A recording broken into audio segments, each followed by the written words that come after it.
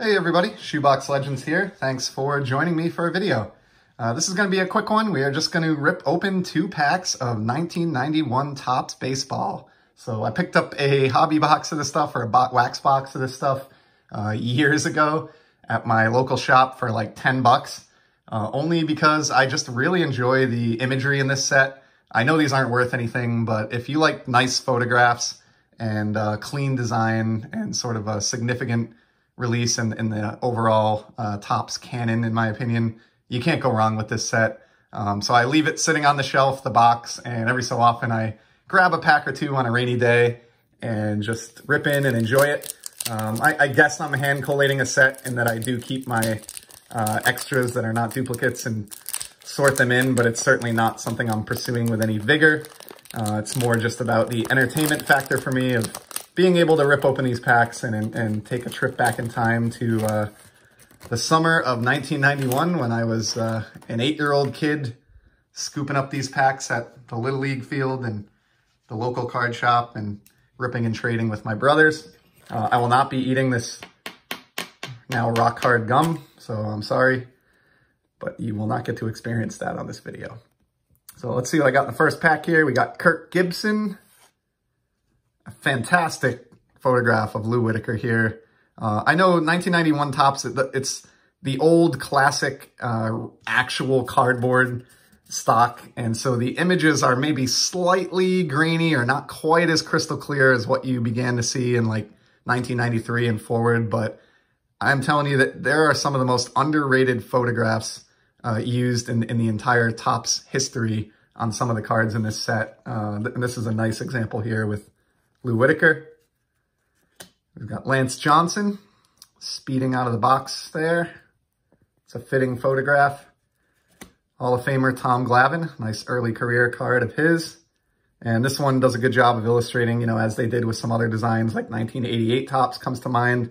They did, in some cases, have the players sort of overlap the border to create a little bit of a 3D effect on these.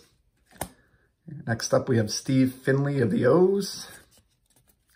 Jamie Moyer. So he's, I enjoy collecting ageless wonders, is what I call them. And it's just guys who seem to last in Major League Baseball, or any sport for that matter, well beyond the age at which most other folks are able to play. And so obviously Jamie Moyer is front and center in that small collection for me. I mean, a guy that lasted well into his 40s and was still somewhat effective at an age that amazes me. So, you know, he and Julio Franco and Bartolo Colon and other guys like that are always a hit for me. Here's Jack Doherty. In every one of these packs, you've got an instant win game card. And for some reason in this first pack here, I received 2 of them. That's fine. Second half of the pack, we have Steve Lake, sporting a nice mullet there. Brad Arnsberg. Here's a nice Cal Ripken Jr. record breaker. So when I was a kid, sort of the holy trinity for me of players I was a fan of, active players, was Nolan Ryan, Will Clark, and Cal Ripken Jr. So would have been very, very excited to have pulled this card from a pack back in 91. Here's Johnny Ray. Jim Leyland. Pretty awesome card there. He's a baseball lifer, of course. Jeff Russell. Jay Buhner. And closing out that pack, we have future star Rich Garces. So interesting first pack there. I would say probably the Ripken was my favorite of everything that I pulled out of there. So we'll stick that one front and center as we open up the second pack.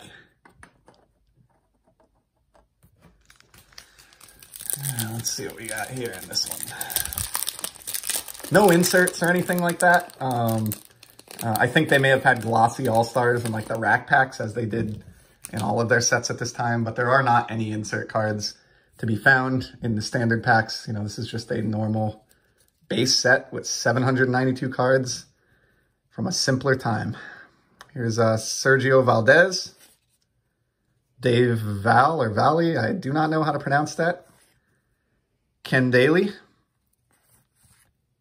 Junior Ortiz.